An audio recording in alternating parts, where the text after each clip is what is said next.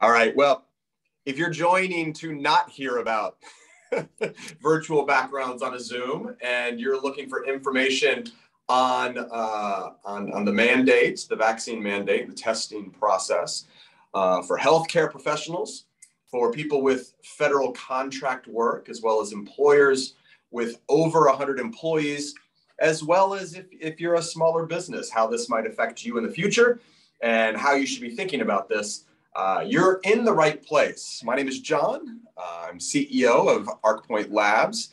We have Dr. Chris Cherubino on the line. She is with ArcPoint as well, medical director of ArcPoint Labs. And we will have Bill Judge. We're going to call him super popular Bill Judge today. He's finishing up another webinar that he has just before this. And so he'll be joining us in a second, raise his hand and talk a little bit about his background. I'm going to tell you a little bit about ArcPoint to begin with. We are a network of 130 locations spanning coast to coast that are independently owned and operated by industry experts. And that's a big difference for us. And I think that's something that we take a lot of pride in. Our local franchisees study on everything that you're going to be hearing today. So in your local market, in your local city, you can have somebody come to you, have a conversation, a real human, Dr. Chris. You can actually have a conversation with a real human, maybe even face-to-face, safely, masked up if required. And you can learn from them directly. And so if you have any questions throughout this process, we're going to have a Q&A kind of chart. What's it called? A Q&A area where you can ask your questions to us.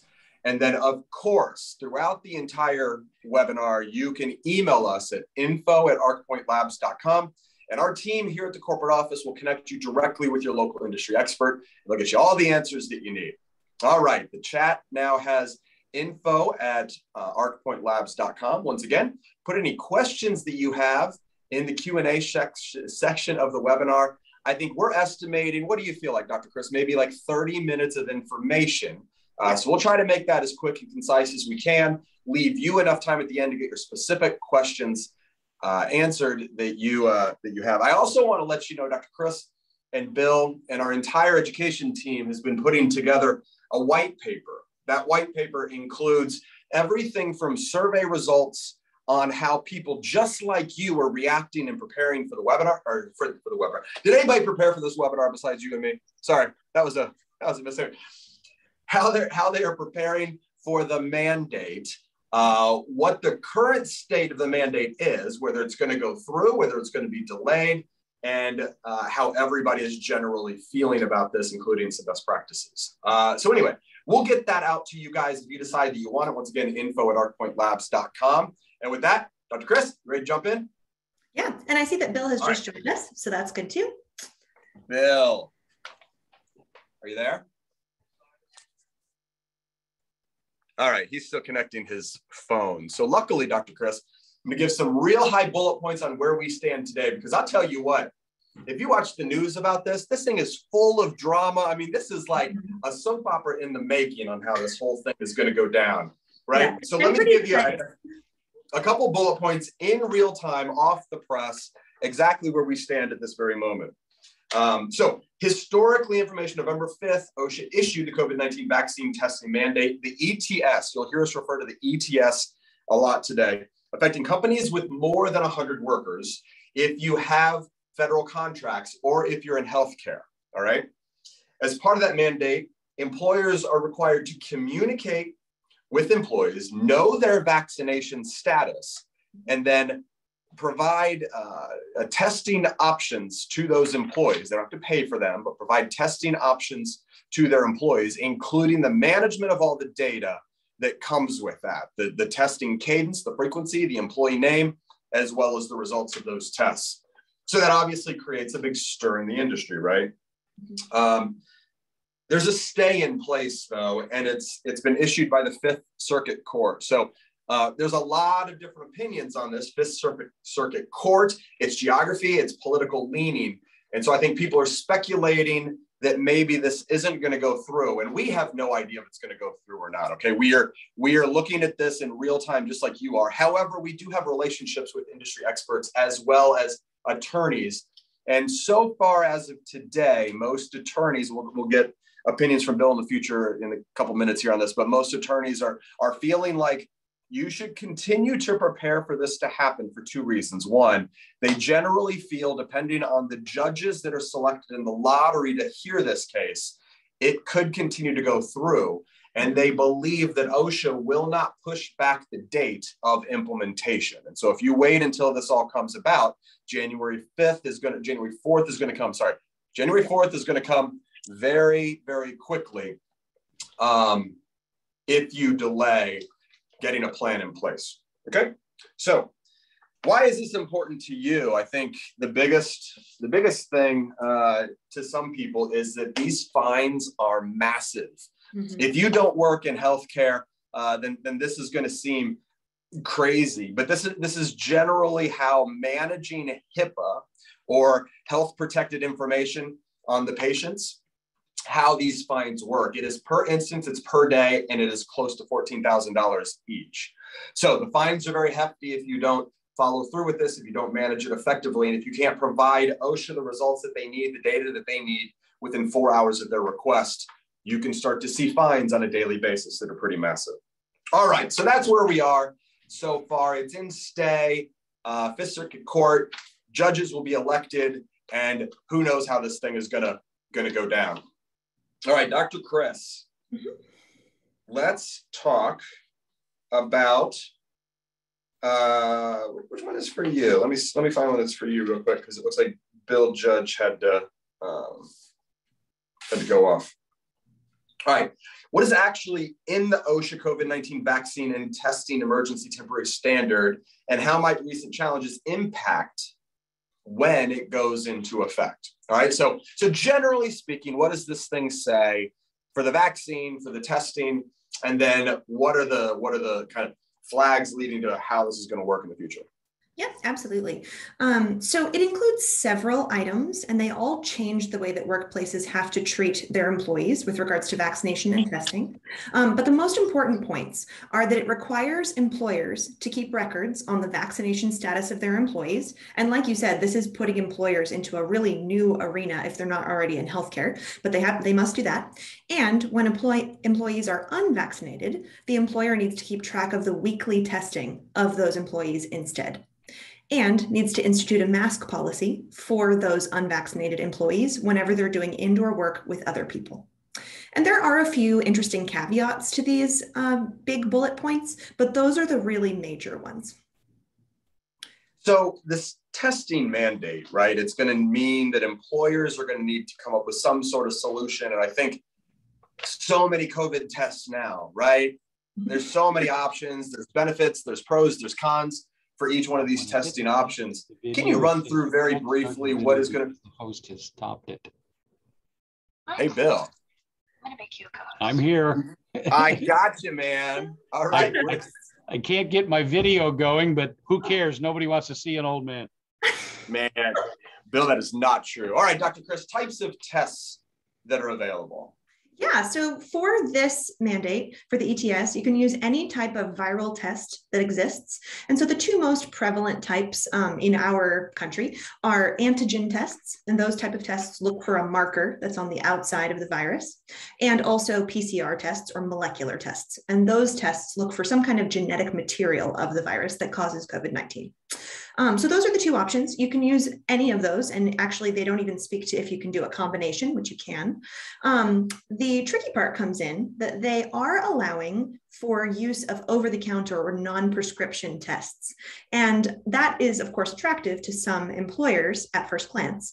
But the tough thing is, for a lot of these non-prescription tests, that would mean that an employer would have to organize how to produce a result that is actually written out so they can give it to OSHA if they're asked, and how to actually keep those records and manage the flow of information from the patient who's actually performing the non-prescription test to them and ultimately to the authorities. So I think that's where the really tricky part of the mandate comes in, because there's not a lot of information given by the ETS about how to actually do that, just that you need to. Yep. So there's antibody testing, and everybody knows antibody testing does not have a role in this mandate. That's more to see if you currently are carrying antibodies to the virus. Mm-hmm. So that we take that off. Neutralizing antibodies, same thing. Even though it gives you sort of that risk score, it doesn't play a role in this. So it comes down to over-the-counter antigen, in-office antigen at a healthcare facility or PCR. Just to summarize this real quick, PCR is going to be more expensive. It's been the gold standard. It's a reflex test for a positive antigen. Antigen should be conducted under a CLIA waiver facility. And this is an important part. You could potentially buy the antigen test. However, the clinical lab industry has put a status on there where you have to be an approved level of healthcare facility in order to conduct those in-house. And so the antigen tests, even if you can buy them on Amazon or whatever you can do, there are limitations to you doing that in your facility. At home tests, good option, least expensive. You have very quick results. It does require a third-party review of the front end. And of course, antigen testing in general requires physician authorization on the front end, as well as a review by a practitioner on the back end. So there you go. Summary of the different tests that are available, the value that they have. Bill, I think the next question is going to come to you, my friend. Alrighty. Let's see what we can do. So what is this standard? And how are these recent challenges going to affect the way that it goes into effect, if it does? Well, that's the question of the day. And that basically, right now, it's in the hands of the Sixth Circuit Court of Appeals, which sits in Cincinnati. And I often read in the newspaper that the Cincinnati Court of Appeals is going to decide. No, it's not the Cincinnati Court of Appeals. That doesn't exist. It's the Sixth Circuit Court of Appeals. We have 12 circuits in the country. Where I'm sitting in Chicago is the Seventh Circuit Court of Appeals. And that covers the states of Wisconsin, Indiana, and Illinois. So the Sixth Circuit, it may sit in Indiana, but it is not the Cincinnati Court of Appeals. Now, what happened was there were over 30 cases filed to prevent the enforcement of this OSHA rule. And essentially, the one that got all of the attention was the Fifth Circuit Court of Appeals. And that's because they stayed the enforcement. They prevented the enforcement of that OSHA rule. Essentially, the fact that there were over 30 cases filed, the circuits, there was a lottery held. And so the 12 circuits went into a hat or a bin or however they did it. I don't know how exactly they did it. And the number was pulled out of the hat, and the Sixth Circuit won. So even if there was no case filed in the Sixth Circuit, it was the circuit chosen to handle all of these 30 plus cases. And it's a matter of expediency. This happens somewhat frequently. Not unusual. And so the Sixth Circuit, which is considered by many to be a somewhat conservative court, is going to be the one that sorts through all of these issues, whether or not the OSHA rule was overbroad, whether or not it failed to consider the distinctions between industries, and so on and so forth. Very good. And then the judges, the selection of the judges, isn't there something about the selection of the judges that will hear the case? Well, the panel will initially be selected, and it can go from the panel, it basically of 3 judges to the full court if somebody doesn't like the outcome. Okay, and so we're a long way from over here. This is just the start of the race, and this is a marathon. And so we're going to have a long way to go. And of course, many people who review this sort of thing believe that it'll end up in the U.S. Supreme Court anyway. Okay. All right, that's good to know. Let's say that this does go into effect, and we'll talk about the survey results that we have and how we're going to be pushing it out to you guys so that you know how your peers are preparing for this as well. But But Bill, what are the legal implications for an employer that if this does go into effect, if they don't follow the recommendations? Well, the immediate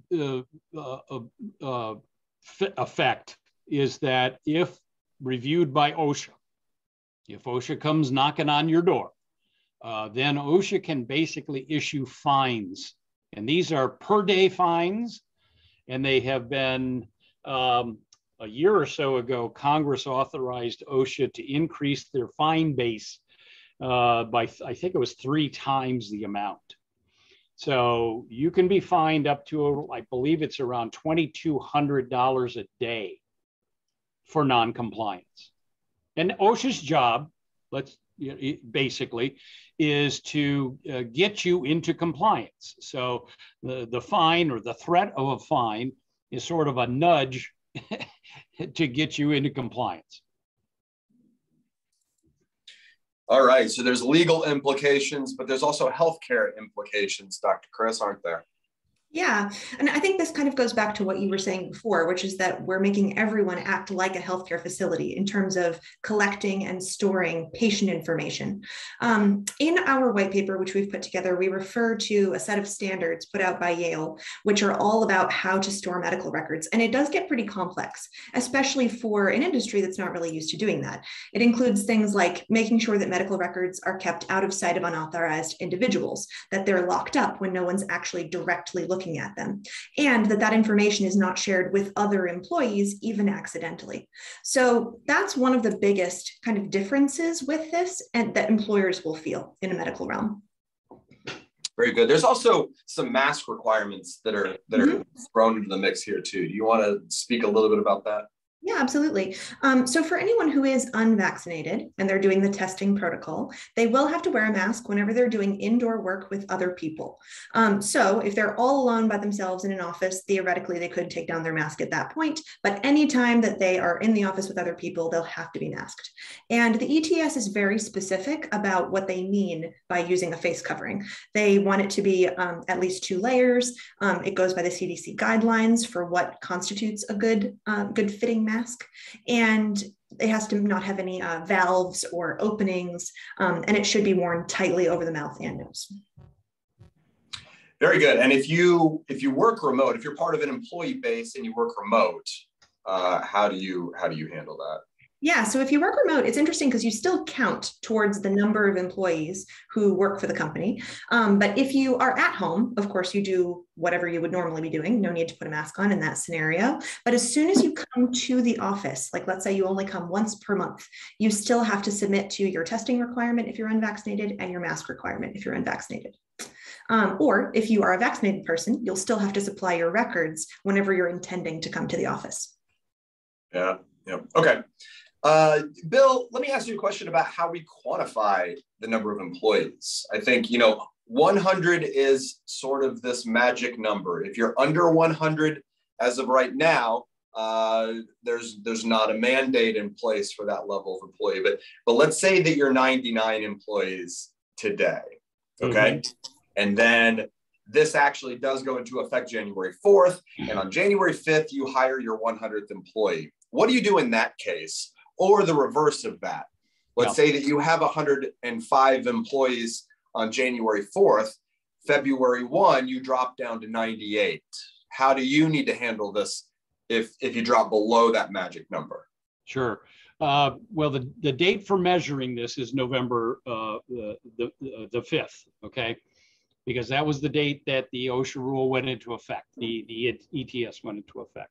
And I must say that the ETS, people have to understand, and this will be argued in court as well, is that it's a very extraordinary measure for OSHA to issue an ETS like this. As I remember, in their 50-year history of OSHA, there have only been 10 issued. So think about it that way. This is a very extraordinary measure that OSHA has taken. But in terms of measurement of the number, as of November 4th, if you had 100 employees, you must comply. That's the deal. Now, if you had 95 or 99 employees, like you said, and you go up to 102 employees in December, let's say. Then you have to comply with the law. Okay, so if you go to 100 or more, then you have to comply. If you have 100 employees or more on November 5th, but you drop down to 80 employees January 20th, you still have to comply. Okay, so if you go up to the number you're in, you have to comply. If you go below the number, even though you had 100 on November 5th, then you still have to comply. All right. So that magic number applies regardless of when you hit it. You have to hit that number. And once you do, you have to comply. So if you're roughly around there, one question that came up through the Q&A, if you have federal contracts, but you're under 100 employees, where do you fall? That falls under a different set of rules. And you still have to comply, but it's not under this OSHA rule. It falls under a completely different set of rules for federal contractors. Just like I think Chris probably mentioned for the ETS or the emergency rules for medical practitioners as well. Those are different sets of rules. Yeah, Bill's exactly right. So in those two scenarios, there's still a vaccine mandate, but there is no testing option in that scenario. So there's no opt-out in that place. All right. So next question that came across to us, what if my company decides to offer the weekly testing option? Is that something that I can do? And what are my options? So Dr. Chris, I want you to speak to, once again, the complexity of the different testing types that are available. This is so complicated and it's so confusing. Different values, different downsides to each one of them. So speaks about the complexity of the tests, the different types of tests that are out there. And then Bill, after she answers that, what are any legal issues with data storage, document storage, all of that? Because now employers are going to be saving employee health records of some form that might have extra requirements around them. So Dr. Chris, first, types of tests and the values that they have. Okay, absolutely.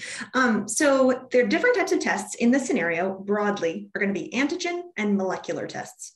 Antigen tests are the ones that you think of that are very quick generally. Usually you can get a result in 15 minutes. Molecular tests, we most commonly have PCR. That's the one we use in the US mostly. And those are going to be either processed at a lab. They can be in a little bit quicker format, but it's not something you would do yourself. So to answer that question of, can I do this alone as an employer? Kind of, yes, you could, but there's a lot of complexity because in order to run the majority of those tests, antigen tests, PCRs, you need to have what's called a CLIA certificate of waiver. And so that's a particular kind of certification, which is given out to tell the government that you are allowed to run lab tests, that the staff in your location has been trained, that you're going to follow all manufacturer instructions, and that you're going to have a suitable place to be a lab. So that's not something that an employer normally will get. It doesn't make any sense to actually register yourself as a lab, I would say, in most situations. So your option, if you're going to go it alone, would be to use over-the-counter non-prescription antigen tests, of which there are a few. But the reason I caution people against that is that most of these over-the-counter tests do not produce any kind of actual result at the end, which has been looked at by any kind of provider because they're non-prescription, or which even states basic information about the patient, the time of the test, and their result. So if you were going to do this on your own, you would have to develop a system where you produce a result for each of those tests and where then you get them from the employee and keep them somewhere. Adding complexity to this, a test can't be both self-administered and self-reported. So if you were going to do this alone, you would have to designate someone in your staff and train them to be the observer for these tests to be collected and then read out, one or the other at least. So That's why it gets really complicated and where I think ArcPoint is a huge help, because we are CLIA certified laboratories and we can perform any of the types of tests which do produce a result report and which are looked at by a provider and which are by prescription. And we can do that in such a way that we'll be able to keep and house all of the records for you in the event of an audit. Perfect. So complicated, lots of options, great summary. Bill, help with the legal side of this. Document storage, the risk that an employer might take on by doing this testing in-house. Yeah, boy, I'd like some help myself. This is very complicated, new, very complicated stuff. Now, can they be sued? Well, this is America. You can be sued for anything. And as a lawyer, I'm very happy that's the case. But I will tell you, seriously, a lawsuit can be filed basically claiming that you're violating my rights under the ADA or some state or local disability discrimination law.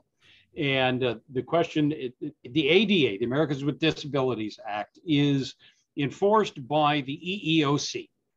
Okay, the EEOC puts out guidance, frequently puts out guidance. I think I'm looking right now at about the 6th or 7th update that they put out since COVID became an issue in the workplace. And they specifically have added sections related to vaccinations and vaccines, okay? And the question was raised that can employers require a vaccine? And the answer is yes, you can. And if an employee is raising an objection to that, they essentially can raise an objection based on a disability or a sincerely held religious position, religious belief. Now, there are all sorts of rules and examples of how one demonstrates a disability, how one demonstrates a sincerely held religious belief.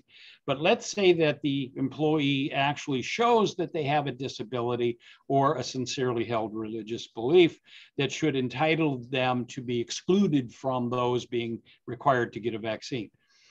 The employer can come back then and say, well, wait a second, okay, you're disabled, you have a sincerely held religious belief, but that doesn't necessarily mean you get to work here because you cannot perform safely, you cannot perform the essential functions of the job, okay?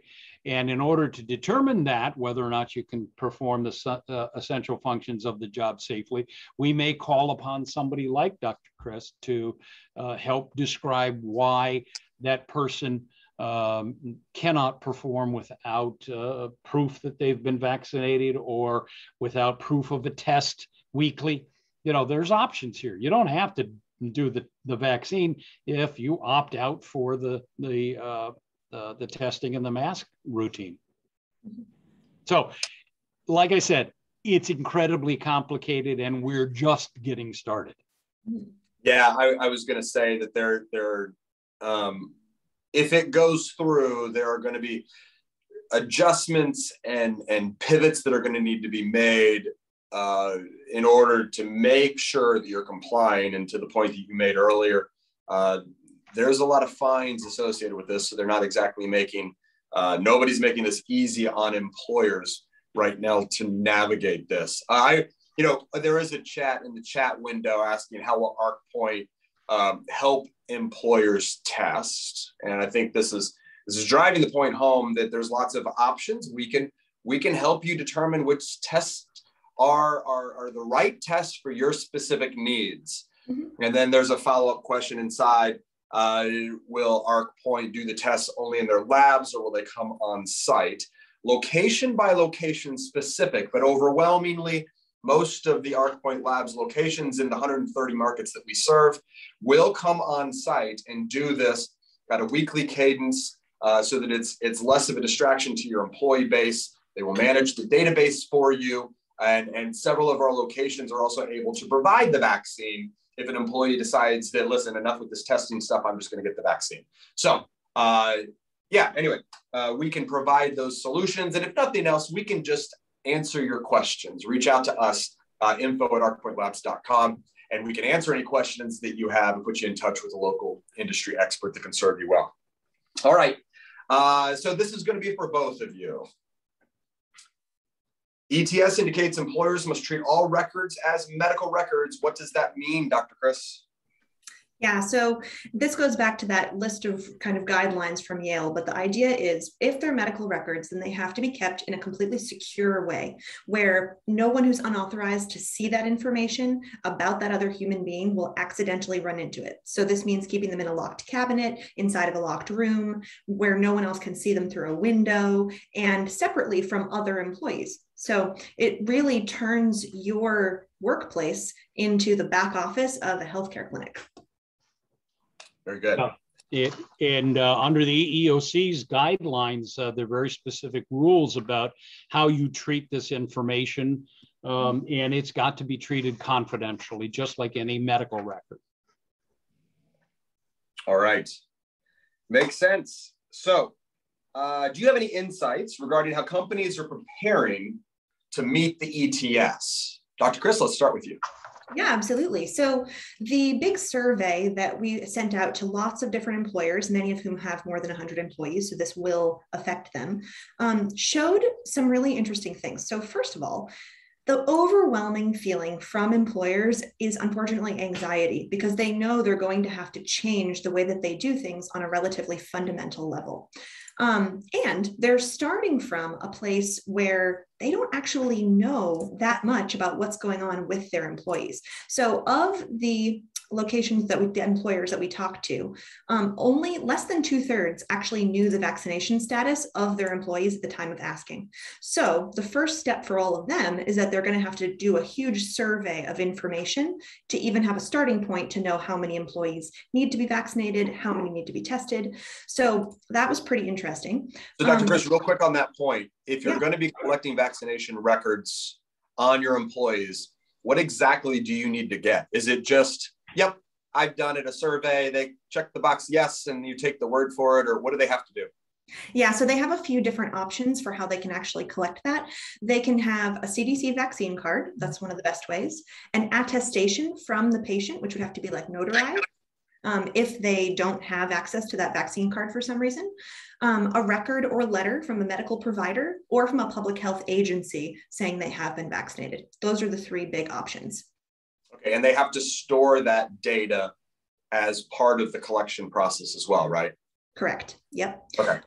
The only kind of interesting caveat there is that if an employer has already collected this information before the ETS goes into effect, they don't have to redo it, but they do have to make sure they have at least that minimum standard of proof. Yep, so that's the first piece. In terms of the numbers, of the employers who did know the vaccination status of their employees, a pretty wide range across the country of amounts of vaccination. So of the ones we surveyed, it could be as little as 26% of the employees who were vaccinated or as high as around 75%. So depending on where you fall in that number line, you're going to have either a lot more work to do, especially if you're a 26%er and those people don't want to be vaccinated. It's going to be a lot of testing every week, or it could be a relatively small amount. And we found geographically that it kind of follows what we're seeing in the country. If you go to the CDC COVID data tracker, which is like a place I go every day, it looks kind of the same. So the people on the coasts tend to be a little bit more vaccinated, middle of the country, a little bit less in general. And that's what we saw in our survey data also. Yeah, and the Association of General Contractors, we partner with them. They had a webinar last week, and they stated roughly 30% of general contractor employees are unvaccinated. And so if that's a good benchmark, 23,000 different businesses, that's a good benchmark. All right, Bill, anything you want to add to this? Yeah, I'm surprised at that number. I would have expected it to be a bit higher. One of the key things that needs to happen, and employers have to get busy if they haven't started already, is putting a policy in place. You have to have a vaccination policy in place. And that's one of those things that when OSHA knocks on the door, they're going to ask for.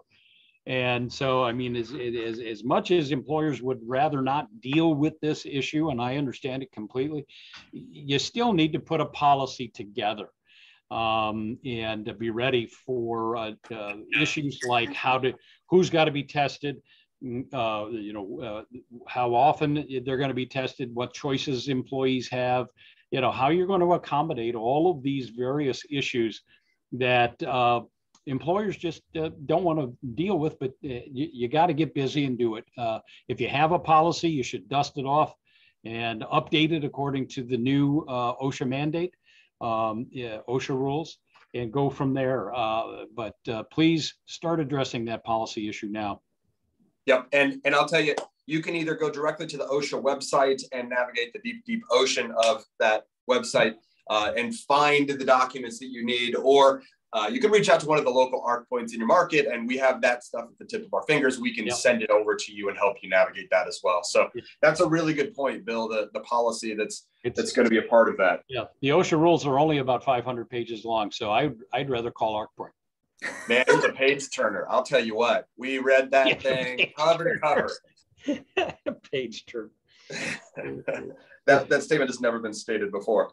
Yeah, that's right. Okay, so this is more of maybe a philosophical question, and this actually came up in a group discussion that I was in on Tuesday, and that's how should we handle the communication with employees? I think there's some companies that don't want to turn over the apple cart, if you will, by scaring employees, forcing them to answer questions that they're not ready to answer yet, or maybe, going down a path that they should be going down early. They know that they should plan, but there's a whole kind of internal political capital kind of relationship thing with the employees that they're scared of. Are we seeing any indications? Are we hearing any feedback from employers on how they're navigating that? Well, in the survey results, one of the things that we heard pretty resoundingly is that people are worried about implementing policies for that exact reason, alienating their employees, but also losing their employees in general if they implement a policy. Yeah. So that's definitely a concern. What do you think about that, Bill? Oh, absolutely. I mean, whether we're talking about this issue or drug testing or any other issue, employers are scared to death to lose employees because they can't find any. Yeah. And every single employer has to deal with these issues for their own, not just corporate philosophy, but their own locations and how things should be communicated, how they normally communicate things, and make certain that their employees are aware that this is a government mandate. Okay, this is not something that corporate just dreamed up and we're going to impose it on you. Yeah. But we're doing this because OSHA requires it. Now, let's also back up for a second and say, from a philosophical perspective, this is not unusual for a lot of employers to deal with OSHA. There are a lot of industries where OSHA requires masks for different sorts of duties that are performed. OSHA requires all sorts of training. So dealing with OSHA and OSHA mandates is, at least in my experience, 40 years of being a lawyer, is not necessarily an unusual thing. It's kind of like 60 Minutes. You don't want them knocking on your door because that never means anything good. But at the same time, compliance with OSHA standards is, like any other compliance issue, kind of a pain in the butt, but you got to do it. Yeah, and their demands are relatively high. If they come in and they request your records, you have to turn those over within 4 hours, I think is the guideline. Yes, that's right. Is that right? Yeah. So yeah, you have to make sure that all of your information is easily accessible, easy to pull, and that you can distribute it in an effective manner to keep that data secure. So somebody asked a question. If you don't mind, I'm going to go to the chat window for a minute. We are, we're down to the last 22 minutes. Looks like we have a lot of chat questions. So let's go there. What's the vaccine mandate for small businesses of under 20 employees? And Bill, just correct me if I'm wrong. There is no mandate if you have under 20 employees unless you have federal contracts, unless you serve the federal government. That's right. And those, as I mentioned before, fall under a completely different set of rules, which I'm more than happy to share with everybody in terms of what those statutes or regulatory requirements are. There are differences for healthcare settings, differences for federal contract and subcontractors. They fall under the Federal Workforce Task Force COVID-19 workplace safety guidelines. Almost couldn't get that all out. But remember, the questioner asks for under 20 employees. You're not in this mix. It only applies to those with 100 employees or more, or acquire 100 employees after the deadline, which was November the 5th. Perfect. It does apply to healthcare businesses as well. And there's some rules around how a business is defined as a healthcare provider. Right. There's a healthcare ETS that was issued earlier, June 17th, to be exact, of this year. Yeah. Very good. All right. So somebody's a small business, federal contractor, someone gets a medical or religious exemption. Can they still perform work on that contract in the office, or is being off work the only option for those people since testing is not an option? Did you get that? Not quite sure I understand, but those who are working from home are not under this rule unless or until they go into the office. So if you have, I think the question is this: if you're a small business under 100, but you have federal contracts and you have an employee that will not get a vaccine because of religious exemptions or medical exemptions, or maybe they choose not to get the vaccine, what do you have to do with that employee? Can they not work on the project? Well, I can just say choosing not to get it just because you don't want to get it, that's not an option. The only two exemptions actually fall under the religious exemption or the disability discrimination exemption, proof that you have a disability. And there are a lot of steps to going into proving both of those. It's just not an automatic thing to say my religion precludes me from getting a vaccine. You know, there are a lot of issues that have to be discussed before that is just automatically goes into effect. And EEOC has guidance on all of this that can be accessed. And a lot of this has to do with, okay, sincerely held belief. Well, okay, do I believe you? Are you credible in terms of that? Whether the employee has acted in a manner, consistent with that belief in the past, whether the accommodation that the employee seeks is a particularly desirable benefit, and whether the timing of the request renders it suspect. So now clearly these are all subjective analysis that have to go into play, but it's just not walking in the door one day and saying, hi, my religion precludes me from getting this vaccine. And it certainly is not those folks who just simply say, I don't believe in it, or I don't want it, or whatever. Awesome. Okay, perfect. Next question in the Q&A section. How will employers keep track of the weekly tests for all of the employees? I assume all the employees that need it. I'll speak on that in a second. Is there a form of software for this? So I think the first section is testing is only mandated for the unvaccinated. Is that right? Yes, that's right. And it's a weekly testing requirement, and otherwise, while in the workplace, as Dr. Chris mentioned earlier, you got to wear a mask. Perfect. And a roster can be maintained. Now, let me say something before those of you who are more familiar with keeping track of records, because if you saw my office, you'd know I don't. That record that's maintained has got to be maintained confidentially. Please make sure of that. Yep.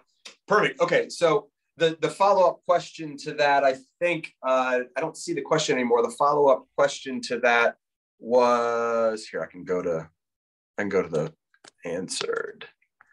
Well, it was something to do with what types of systems are out there, what types of programs are available. And Bill covered it real specifically. There is a high need for security in this database, both with the vaccine record collection that you're doing, as well as the maintenance and the ongoing record keeping of the testing. And if you get requests from OSHA, you have to be able to turn those results around very, very quickly. That's right. So security's key, and just know that your local industry expert in your market with ArcPoint Labs.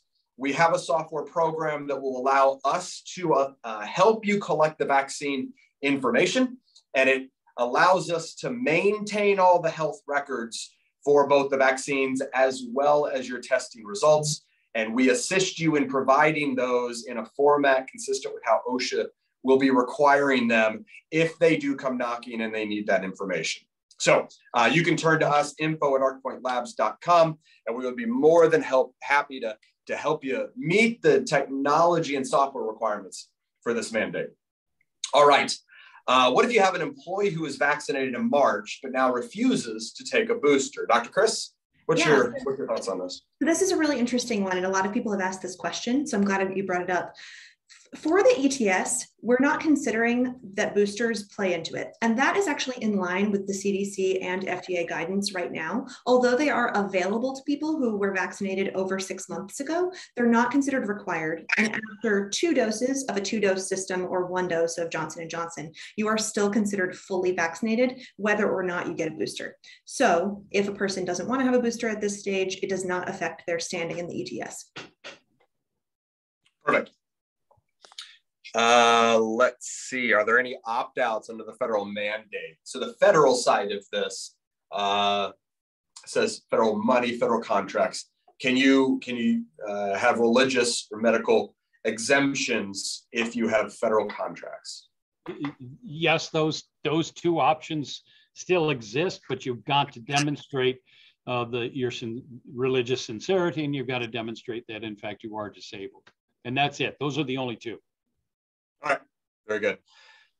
What is your interpretation of exception to the testing requirements for employees that are exclusively outdoors outside? Yeah, this, I was reading through the FAQs on the OSHA website because, it's, once again, a page turner. And this was a very complicated part of this. So Amanda, I think Bill might be best.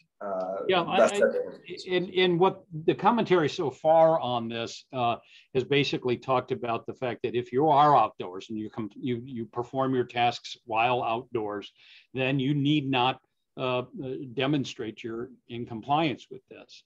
The problem, obviously, is if you're going to then go indoors at any time through the process, as a practical matter, you're going to have to be one of those who can demonstrate vaccination or choose to get the weekly test and masking. At least that's how I see it, Chris. What? Yeah, and I was just going to add that this is actually in line with the CDC guidance about when people should wear masks, and outside has really proven to not be a place where a lot of transmission occurs. So I think that's probably why it was written this way. It is in line with the other federal agencies and what they recommend. Gotcha. And then I think generally we can speak the next follow-up question about what types of operations do you think are intended to be covered by this exception. I think they're trying to be as black and white as they can, recognizing that not everybody fits into a very, very specific box. Mm-hmm. So I think generally they're trying to provide the flexibility if you do have people that don't fall into what they're considering to be high-risk activities or high-risk environments. If you end up in a high-risk environment, they're trying to make sure that you're covered, keeping people safe. So Rob is asking, can we require employees to show up each Monday morning with a negative test result from a qualified facility? If they do not provide a negative result, send them home until they do? Well, I would say that we don't know the answer to that yet. I don't, at least, but I can say that under previous federal guidance from the EEOC, the answer would be yes. Because that this raises a potential for harm or infection in spreading of the infection, and this qualifies for employers, at least under previous EEOC guidance, to mandate that yes, you be vaccinated or be tested every Monday with masking if you choose not to be vaccinated. And in the absence of those two qualifications being met, the employer has the right to send you home. And if the ETS goes into effect, Bill, then certainly that would be the case, correct? Correct. Yeah. And then I believe, we speak to a ton of employers about this. We're answering questions every day. One of the recommendations that we provide is conduct your testing through a third party on site. And so find a laboratory partner, a testing partner that can come to your facility and conduct the testing on site on your behalf. So you don't have to worry about the requirements of doing it right, making sure that you have the right certifications and the right requirements to be able to run these types of tests. They'll also make sure that the data is collected, and then it's just a convenience for employees. Employees don't have to show up over the weekend at some laboratory. They don't have to wait in line at a laboratory. They can just come into work on a Monday morning, get their tests conducted, and then get their results texted back to them. That's the value of rapid testing, by the way, being able to provide that instant result to them so that they can just come into work, sit in their car while they're waiting on the results, get a text message back to them with their results, and have that to come in and walk through the door on Monday morning ready for work. So just some recommendations that have been provided through ArcPoint to our employers' customer bases, and to answer the question. Yeah, and I just want to say one other quick thing about that. Another really cool thing about partnering with ArcPoint for this is that depending what your industry is, you may be dealing with unions who have their own rules for what types of tests you can run.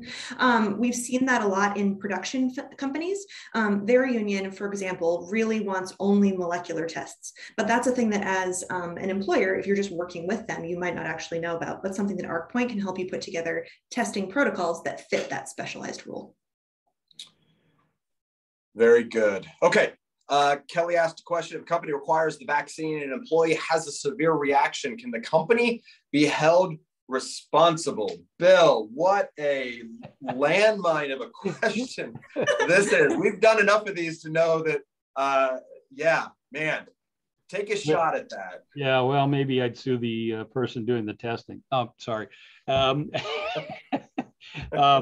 Well, can the employer be held accountable for that? There are court cases that have been decided in other areas similar to this, where the employer is not held liable if this has been outsourced to professional outside parties. So, can the employer be held accountable? It depends on all of the issues related to how the employer set up and ordered the testing, and who they hired to do the testing, all that sort of thing. But can they be?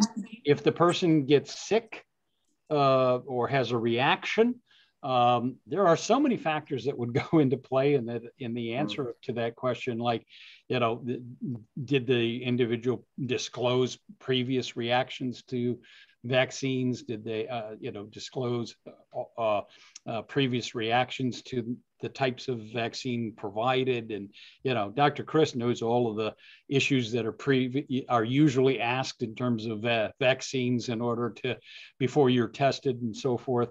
So there are a lot of issues there. Will the employer be sued along with the third-party providers that actually initially vaccinated the person? Most likely.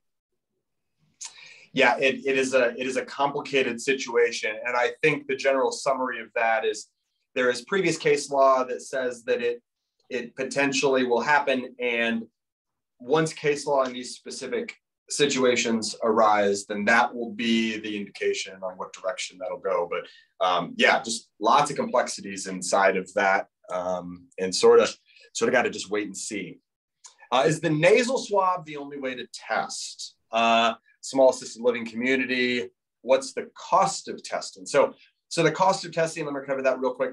Cost of testing is going to vary by location. Different markets have different pricing, and you can find pricing on home kits, pricing on antigen testing, and pricing on PCR testing by emailing us at info@arcpointlabs.com. We'll be more than happy to get you in touch with somebody local, and they'll be able to talk through the pricing of testing with you, as well as help you align your specific needs with the best test for your needs. Yeah, same question. How much will ArcPoint charge employers for weekly testing of their unvaccinated employees? We will make sure that we get you in touch with a local industry expert so that they can, cover that need for you. And saliva is an option in addition to a nasal swab. Yeah. What constitutes a company as a federal contractor? Well, frankly, that's under different rules, and I don't know the answer to that. It's not an area that I typically am involved in.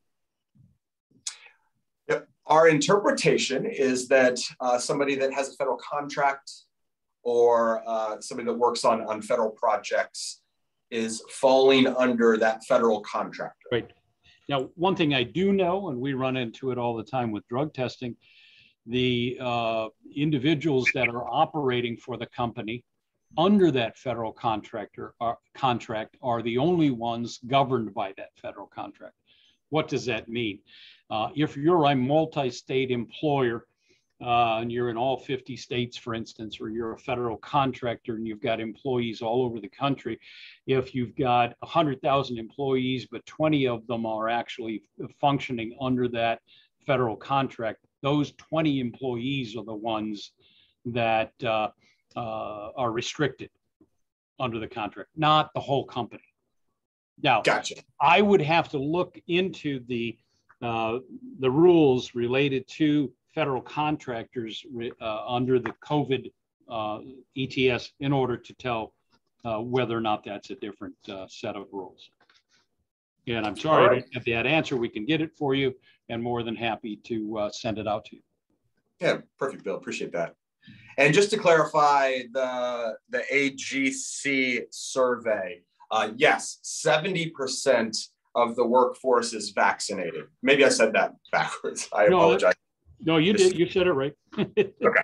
Okay, good. Well, clarity, 70% have been vaccinated. So there you go. Let's see. Can employers grant a religious exemption without getting further documentation from the employee other than just the employee requesting the exemption? How does that work, Bill? Well, again, as I said, the documentation is not something that I think plays into the religious exemption because it's a sincerely held religious belief. Okay, so how do you demonstrate that according to guidance that's been put out?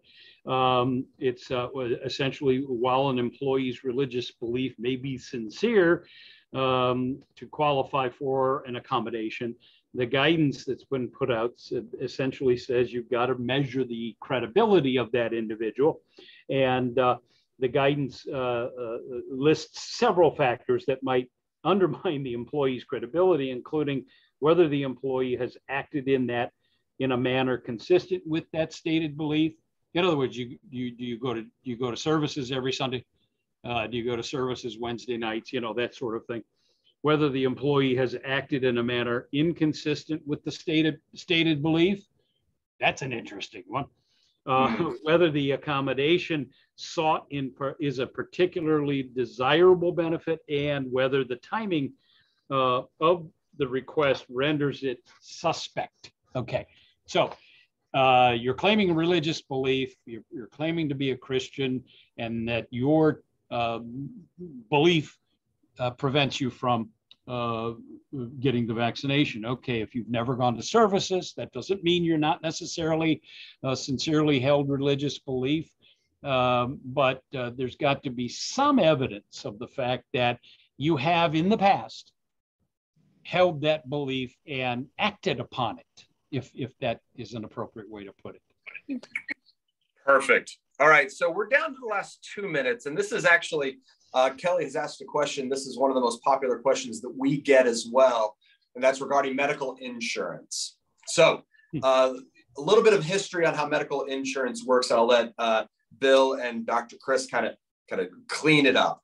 In order to have something covered by medical insurance, it needs to have a diagnosis purpose, and it needs to be considered medically necessary.